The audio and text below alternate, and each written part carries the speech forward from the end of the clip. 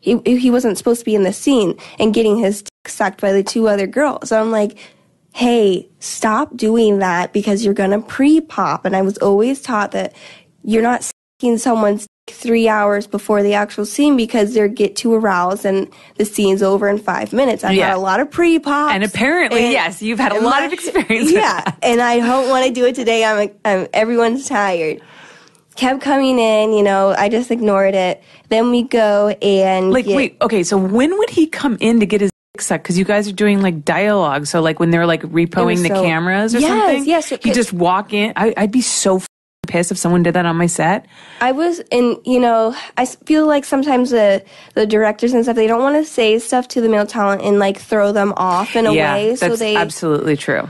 They they ignore a lot, you know, until we say something or, you know, you bring it up. But it was a VR. So, you know, there's a lot of like switching the cameras around and whatever. So they would go to switch the cameras around. He would run in and then like try to get his sucked and then run away. And then I'm like, it has nothing to do with you. Like, please just, you know, it's just 5 minutes. This guy like running in, seriously, getting his sucked, running out of the set like a little cartoon character. It was so weird to me. So then we go to do the actual scene and I get in first position. I do literally two pumps and he's inside of me. But when he's screaming like, ah, you know, like panicking as and I'm like, what is going on here? Like I'm so I'm like squatting over top of it. I'm like, wait, what's, you know, like, he's like, oh, he was like screaming. I'm like, what's going on? You know, so then I quick get off and he's like, you know, like there's like everywhere and whatever. And I'm like, oh my God. So my heart like sank because I was like, this is going to be such a long day.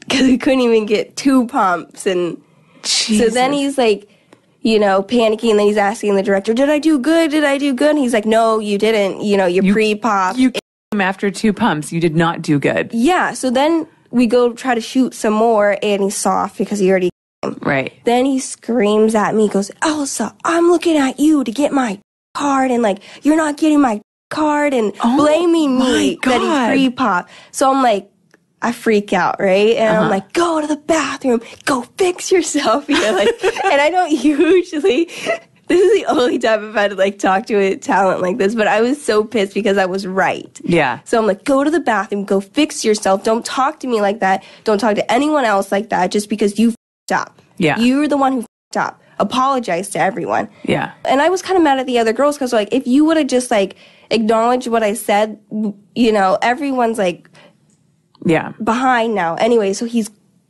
crying. Like crying? Like crying, you know. Like crying. He's like, she's yelling at me. He's like, goes into like a corner, right? But we're all in the living room.